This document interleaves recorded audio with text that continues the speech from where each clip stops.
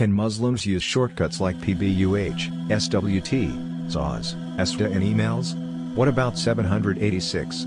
How important is it to say, Sallallahu Alaihi Wasallam after the name of our Prophet peace and blessings be upon him? There is a hadith, wherein the Prophet peace and blessings be upon him, said, Ameen, and when his companions asked him what he meant by just saying Ameen, he replied, the angel Gabriel Jibril, peace be upon him, said to me, there is a curse of Allah upon the one who hears your name and does not say, Sallallahu Alaihi Wasallam peace and blessings be upon him, and I said, Ameen. We see it is very important to pronounce these words upon saying the name of our Prophet peace and blessings be upon him. There are also rewards for saying this and especially making dua for him peace and blessings be upon him, as much as you can on many occasions, such as Fridays. But is it mandatory to say it every time we hear the name of our Prophet Muhammad peace and blessings be upon him? No.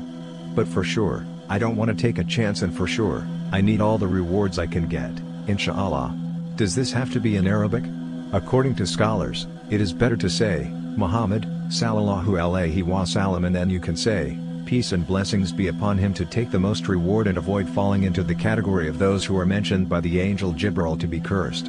However, if someone only translates it as, Muhammad peace and blessings be upon him, this should be no problem and could still have rewards with Allah. But just typing 4 letters PBUH for peace be upon him, certainly does not show much respect or care for the part of the one who is too lazy or uneducated to know the words. Some knowledgeable Muslims have made efforts to always spell it out and make sure anyone, whether Muslim or non-Muslim, knew what we were saying and what we mean, and how important it is for us to say this. Consider this: someone who is reading a forwarded copy of an email comes across this statement, the Prophet PBUH, said.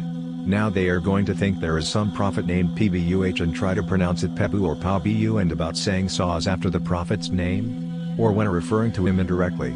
There is no such thing in Arabic as Saws. Imagine someone writes, when the prophet Saws said. Now someone could think there is a prophet named Saws. This is a very sad innovation for the lazy, internet Muslims who think it is okay to do this. I do not like it, but it is an abbreviation of Sallallahu Alaihi Wasallam. Also, when Muslims are talking about Allah, the exalted, the majestic, and sublime, and they just type ASWT, this is the transliteration of Allah subhanahu wa ta'ala as ASWT. Some people will type the word Allah and then put SWT as though this is better. But the non-Muslim thinks you are talking about some new god named Allah Swat. Athubullah. The fact is, all of this is transliteration using the English letters to represent the Arabic, and then taking the first letter to represent the word that the Muslim is too lazy to type or he doesn't know how to spell.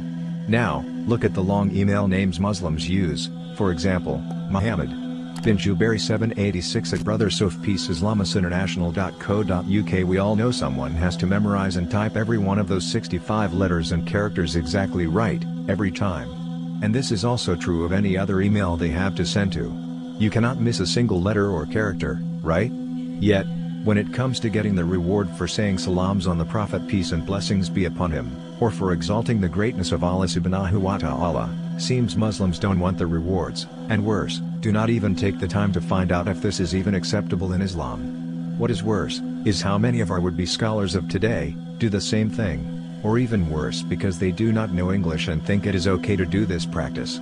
For me, I would not like to do it. I don't like to read it and I don't like to publish it. But so many people have done it in so many places, it seems hardly worth it when there are so many other areas we are worrying about right now. And what about 786? What is this? The number 786 as we see them being used today, come from Pakistan mostly, but other Muslims have begun to use this term as well. They claim it represents the Bismillah ar-Rahman ar-Rahim.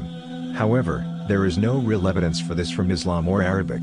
It could be something in Urdu, but even that was not done by earlier scholars. Some of the real scholars from these areas have told us, Muslims should not do these things. Bottom line, if you are too tired or busy to type out the words, maybe you should disconnect from the internet and come back when you have more time.